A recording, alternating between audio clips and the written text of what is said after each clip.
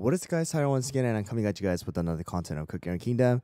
And I'm sure some of you guys are still wondering, hey, HyRoll, there's a lot of different teams, as well as Sherbet Cookie is being used inside so many of these different game modes. What are going to be the best toppings to be used on Sherbet Cookie? In this video, I want to quickly go over which scenario you should be using certain toppings for.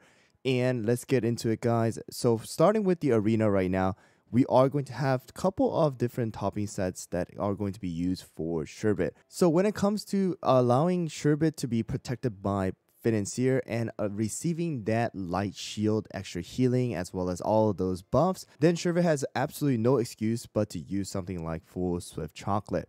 Alright, the reason why I say this is because of the fact that Sherbet needs to constantly put out those frost debuffs onto the enemies, slowing their attack speed as well as allowing them to take extra damage from Sherbet as well as Frost Queen if you guys are using Frost Queen together with him. So that's the reason why we are using Full Swift Chocolate. The cooldown is really important in order to send out those shards because of the fact that those 15 shards that Sherbet Cookie does shoot out do go and attack the cookie with the highest attack first, and then it cycles around hitting all 5 cookies and then going back to that highest attacking cookie. So having that cooldown, come down real fast is going to be the best scenario for Sherbet Cookie. If you guys have someone like Financier to protect Sherbet, giving that extra healing as well as that light shield.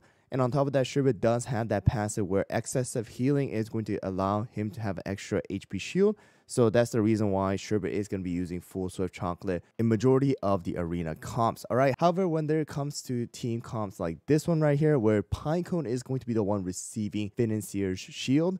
Alright, so where Pinecone is using 5 of the Searing Raspberry and, Sherbet is not the highest attacking cookie, then, Sherbet needs to be using full solid almond. Right now, I don't have it because I'm not using this comp. But, I do recommend you guys to use 5 of the solid almond like I shared in the arena comp video that I shared for that particular caramel arrow comp. And it is going to be something like this, where I do use full solid almond with around 8% cooldown. Alright, so yes, the cooldown does matter. And yes, it is going to definitely help out. But I would say the most important thing is going to be the damage resist for Sherbet because of the fact that Sherbet does need to survive and cast the Frost debuff in order to support Pinecone. So in this case, although Sherbet is going to deal a lot of damage, he is going to be used more towards that support type where he is going to decrease the attack speed as well as allow Pinecone to do more damage because of the Frost debuff. And on top of that, Sherbet is just really annoying to deal with, right?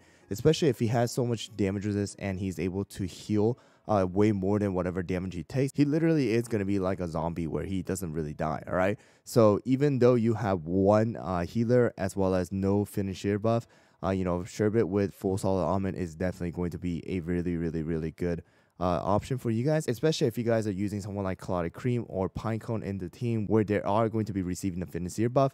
And also, if you guys don't have Full Swift Chocolate that is really good, okay, or you have to really sacrifice on the damage resist, then you guys can just go and straight up put damage resist toppings on Sherbet. It's not really a problem, as long as Sherbet survives. In the long run, you guys are going to be on the top majority of the time unless you guys are dealing with someone like Herb. However, it can be a bit different for the World Exploration. You guys still can use Searing Raspberry here because of the fact that it is going to be the World Exploration, and you guys can take advantage of controlling your cookies and when they use their skills. So there are going to be times when you guys do want to use Full Swift Chocolate.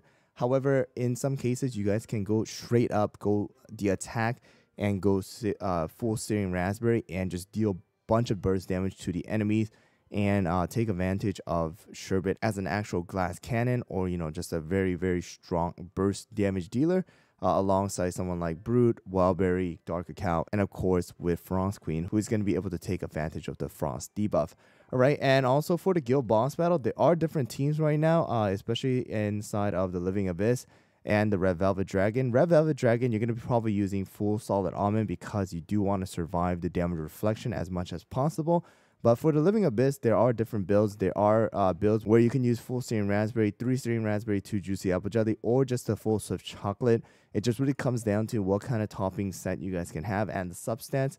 But from testing, definitely full Swift chocolate is going to be the better option in majority of the cases. So quickly to wrap it up for Sherbet Cookie, the best topping for like almost all of the game mode is going to be full Swift chocolate, and then next one is going to be the full solid almond, and the last one is going to be full Syrian raspberry or a mixture build like this one, where you guys are taking advantage of attack and the crit or damage resist depending on what you guys need.